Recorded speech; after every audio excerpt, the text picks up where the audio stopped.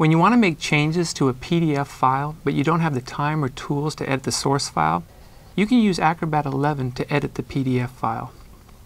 Here I have a PDF open in Acrobat XI. If I click on Tools, under the Content and Editing panel, I can click Edit Text and Images. Acrobat shows me exactly what I can edit. So let's add some text to this bottom box on the 4th floor.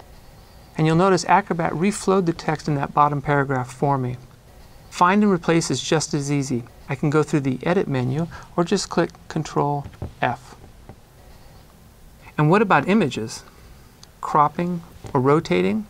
Or in this case, let's swap in another image of the new reception.